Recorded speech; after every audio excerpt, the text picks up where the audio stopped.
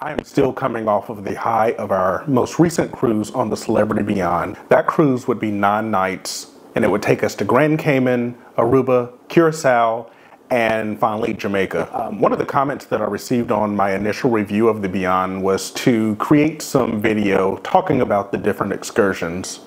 So I do want to take a few moments over the next few videos to talk about each of those ports. So the first port, which was November 24th, actually was in Grand Cayman.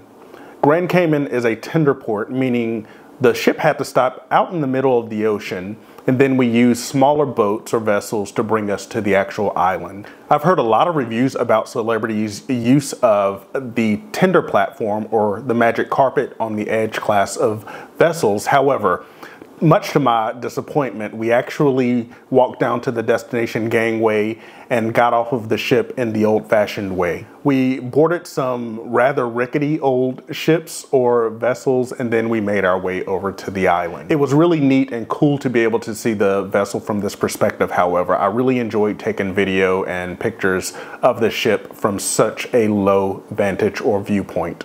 Once we got off the vessel, we didn't have any real plans on what to do in Grand Cayman, so in typical fashion, because we're not spending a whole lot of money on excursions, we simply walked the port, and it was so humid. It was very hot and humid.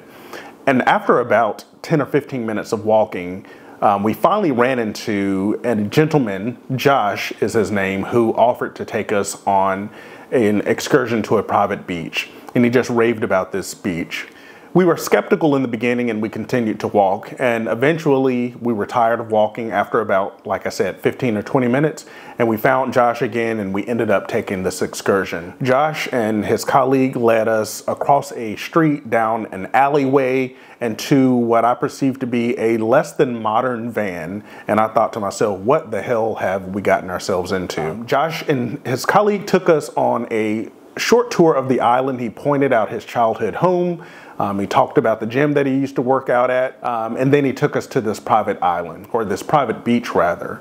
I think the entry fee or the travel there was about $20 per person, and then the entry fee for the gym was about or not the gym rather, but the entry fee for the beach was about $20 per person, plus $5 if you wanted a beach umbrella.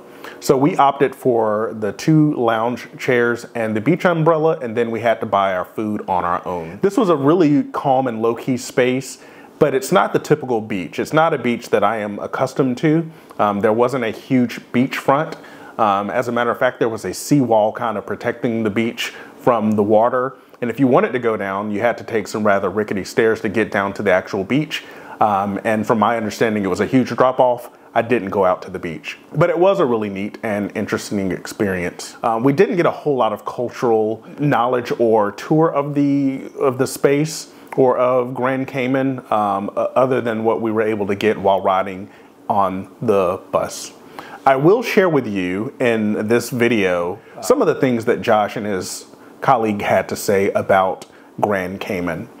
So they talked about some huge investor that has come in and spent a whole lot of money to buy up space on the island, and everyone's desire to want to work for him, and talked about his cousin who used to work for the U.S. Embassy and a host of other different things. But again, it wasn't a huge cultural immersion, and that's our fault. We didn't necessarily pick an excursion for the immersion, but rather for the relaxation, which we were able to do on the beach. On the beach, we did meet a few other people from the vessel. I met some of what would become my newest friends because I was using my DJI Osmo 6 mobile for my phone on that beach. Got a chance to meet some folks, and we really created a bond after that moment. Not necessarily in that moment, but later on in the day. Because when we returned back to port, there was a long line awaiting us to get a tender back to the vessel. And so this wasn't the most glamorous part of the trip. I went ahead and got in line. Daniel decided he wanted to check out the shops at the terminal, and I told him, go ahead, I'm getting in line. Well, the gentleman that I talked about a little earlier came to me as I was approaching the front of the line to say, hey, I see your man's back there. Are you gonna grab him and tell him to come up? And I tried to get him to come up, he wouldn't. And later on, dude's wife came and said, hey, are you guys mad at each other? Why is he way back there and you are way up here? So I ended up sitting at the actual tender entry point for about 20 to 30 minutes waiting on Daniel to make his way through the line, which was frustrating because Daniel ended up getting up to the front of the line before that actual tender was able to take off, and so we were both able to board it at the same time. Overall, it was a really neat experience to be able to go to Grand Cayman and to be able to see the ship at these perspectives. I would say that was probably the most exciting part to me, was to be able to see the ship from such a low vantage point.